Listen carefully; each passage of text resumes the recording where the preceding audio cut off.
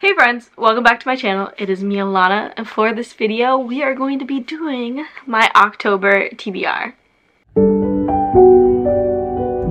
Alright, so for this video I specifically wanted to make sure I got my TBR out early, particularly because I just love making TBRs, but also I am going to be one of the co-hosts for Blackoween this month, and so I wanted to go ahead and make sure I put my TBR for that as well out and about so everybody could see what I would be reading while we go through this journey together. So starting with my normal TBR for right now, the things that I was like, you know, I kind of feel like reading that this month, kind of mood reading a little bit, go from there. So the first book I wanted to give a chance. It's a book that I've been wanting to read for a while. I own it. It's just packed up, so I'm just going to borrow the audio from the library probably. And that is The Gilded Wolves by Roshani Chokshi. I remember when this book came out, it was super hyped. Everybody was kind of comparing it to Shadow and Bone a little bit.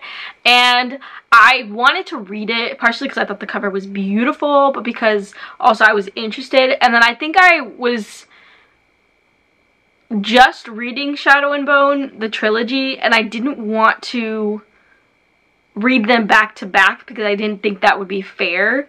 And then I ended up just never really picking it up when I wanted to.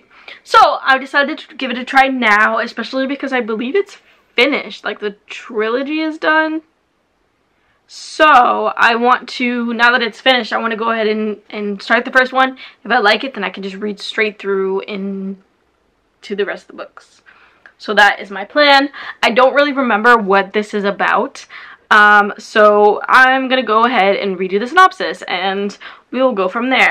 It's 1889. The city is on the cusp of industry and power, and the Exposition Universelle has breathed new life into the streets and dredged up ancient secrets.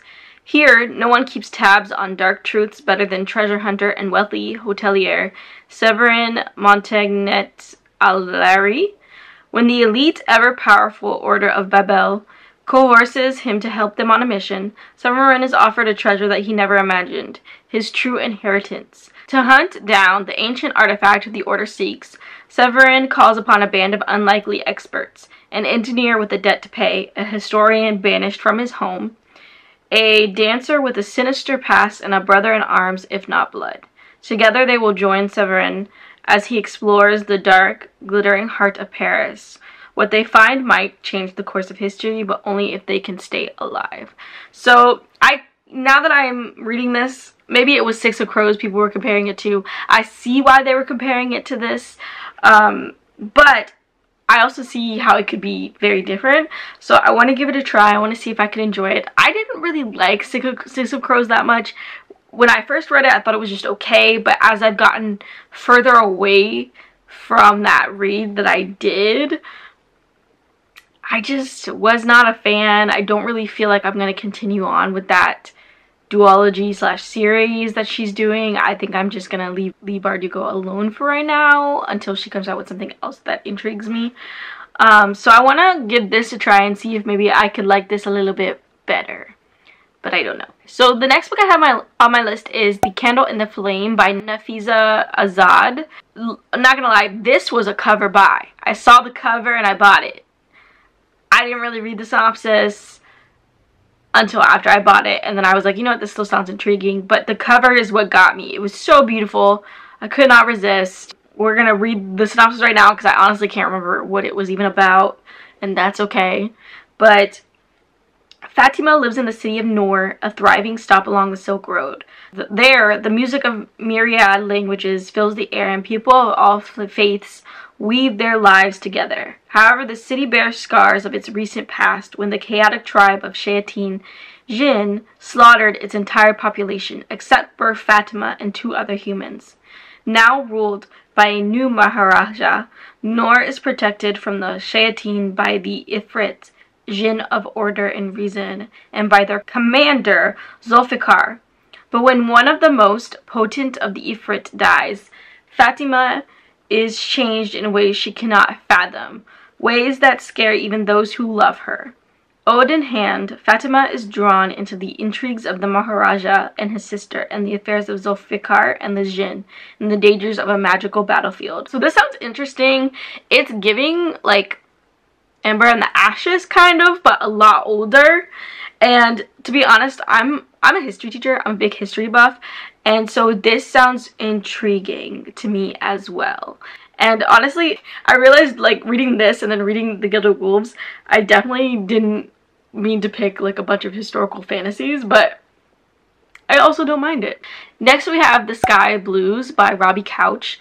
So this one has been on my TBR since it came out. I thought it sounded like a really good story, a really good YA coming of age queer story. And so I'm really intrigued to check it out, and I've been kind of pushing it off because again I got also nervous that I'd be disappointed. But I'm willing to give it a chance this coming month and see what happens. So I'm going to read the synopsis real quick. So Sky Baker may be openly gay, but in his small insular town, making sure he was invisible has always been easier than being himself. Determined not to let anything ruin his senior year, Sky decides to make a splash at his high school's annual beach bum party by asking his crush, Ali, to prom. And he has 30 days to do it.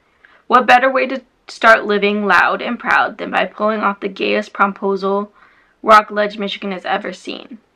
Then Sky's plans are leaked by an anonymous hacker in a deeply homophobic e-blast that quickly goes viral. He's fully prepared to drop out and skip town altogether until his classmates give him a reason to fight back by turning his 30-day promposal countdown into a school-wide hunt to expose the e-blast perpetrator. But what happens at the end of the 30 days? Will Sky get to keep his hard-won visibility, or will his small-town blues stop him from being his true self?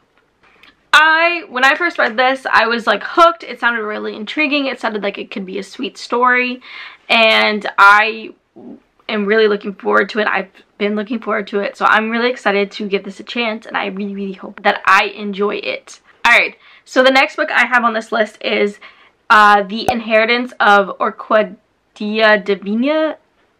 I know I butchered that, I'm so sorry. By Zoraida Cordova. Again, I'm pretty sure I butchered that, and I apologize. This Monet has been raving about for like 2 years almost, and so I finally want to go ahead and give this a chance because she's like gone on and on about how good it is and how it's one of her favorite reads ever. So I'm really intrigued. I don't know the synopsis of this either, so we're gonna find out together right now. So the Montoyas are used to a life without explanations. They know better than to ask why the pantry never seems to run low or empty, or why their matriarch won't ever leave their home in Four Rivers, even for graduations, weddings, or baptisms. But when Orquídea Divina invites them to her funeral and to collect their inheritance, they hope to learn the secrets that she has held onto so tightly their whole lives. Instead, Orquídea is transformed, leaving them with more questions than answers. 7 years later, her gifts have manifested in different ways for Marimar, Ray, and Tatinelli's daughter, Rhiannon, granting them unexpected blessings. But soon a hidden figure begins to tear through their family tree, picking them off one by one as it seeks to destroy Orquídea's line.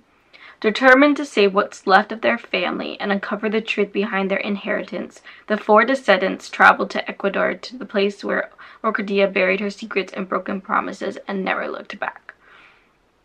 To be honest, that's not what I was expecting from the synopsis, and it actually sounds really interesting. I'm all about quest stories, especially when there's a group, especially when the group may potentially be family. So I'm actually really here for it, and I'm excited. It also is giving me a little bit of like Encanto vibes, a little bit, but again, here for it. Alright, and then the last one from my like picked TBR, just in general, is I Want to Be Where You Are by Christina Forrest. I believe this is about a girl who is wanting to audition for a dance school and her mother forbids it, and so she comes up with a way to like get herself there and to travel, and I think she ends up maybe traveling with a crush or something like that. This sounded like a really cute YA, and I've been wanting to read this for a while, so that's why I finally decided to go ahead and just add it to the TBR overall. So then we have our buzzword book, which is Magic and Other Words. I actually have a book for that, and it is going to be part of my Blackoween TBR, so I'm going to share that in just a second. And then my magical readathon prompt for this month is star. It has stars on the cover or a book with a map. I am pretty sure I can find one of these in any of the books I'm going to be reading this month. So now to my Blackoween TBRs. I am leading the Nor Apothecary area, and so I chose to do the novice path, which means I had to do 1 to 2 prompts, and the numbers I rolled for the TBR was, I believe, number 1 and then number 6, which was a romance subplot, and then my free space. And then I also added in my group book, so I'll have 3 books altogether that I will be reading for this Blackoween round. So for the group book, I will be reading The Plot is Murder by V.M. Burns. There will be a live show for this, which will be announced at a later date, featuring me and Bree from Booktition. And then the next one I pulled was a romance subplot, and the book I chose for that prompt is Hollywood Homicide by Kelly Garrett. My Hoopla has the audio, so I'll be listening to that. This was a Bree recommendation, so I'm really hoping I will enjoy it. And then for my free space, I'm going to be choosing another book Bree recommended, and that was A Spell for Trouble by Esme Addison. And so this one I also can get the audiobook from Hoopla, so I'm really excited. Also, Hoopla had the audiobook for the group book as well, so shout out to Hoopla for holding it down for me. Alright, and then, so now I have just a few extras that I'm going to be adding on for this month. Whether they be buddy reads or just books that I tacked on just because they're sequels or something. So in October, I have about like 4 to 5 buddy reads I am doing, and it's gonna be nuts. So I believe Ray, Ashley, and I are gonna be reading the sequel to The Gilded Ones by Namita Forna. So I'm really excited because I really enjoyed The Gilded Ones, and we want to read the second one before the third one comes out, I believe either at the end of this year or at the beginning of next year. So the second one is called The Merciless Ones, and I'm just really excited to see what happens in this book and with the characters that we have. So then the next buddy read I'm going to be doing is with Monet and Ray, and that is going to be Fury Song, which is the 3rd book in the Fireborn trilogy. This is the last book, and we're intrigued enough to keep going and finish this trilogy. I'm not going to say excited because the first 2 books were okay, but I'm intrigued and I'm still interested enough to see how the author ends this trilogy and see where she takes it from where the second book ended, because it ended on a really interesting and kind of weird note. Then I'm going to be reading the second book in the Diviners series with Ashley and Robin. I believe it's called The Lair of Dreams by Libba Bray. I really enjoyed the Diviners and a lot more than I was expecting, so I'm excited to just hop into the second book with them and see if we continue to like the story.